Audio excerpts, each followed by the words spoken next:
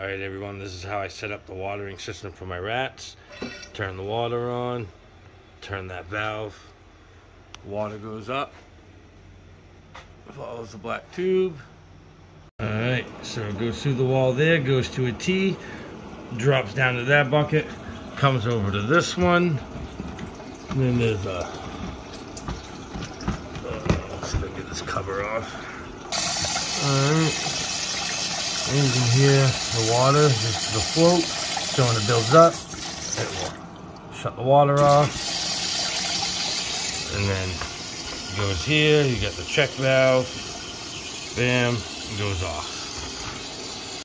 So like I said, I don't keep the valve on. I just have it so that I can fill these up and then I can go do something else in the rats. And it'll automatically shut off. And then I can go back and shut the valve off. But it's just a nice safety thing.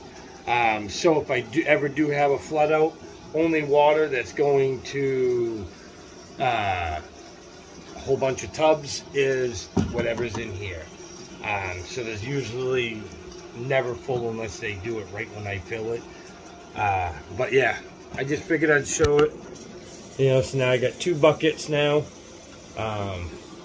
And when I get into my new place, it will be probably 4 or 5 buckets. But it'll be all the same setup, all on one valve on the sink. And it runs all the way, so it fills them all up. Once they're all full, shut the valve off, call it good. So, hope everyone liked it. If you have any questions, just DM me and I can explain to you what parts and all that to get. So, alright, have a good one.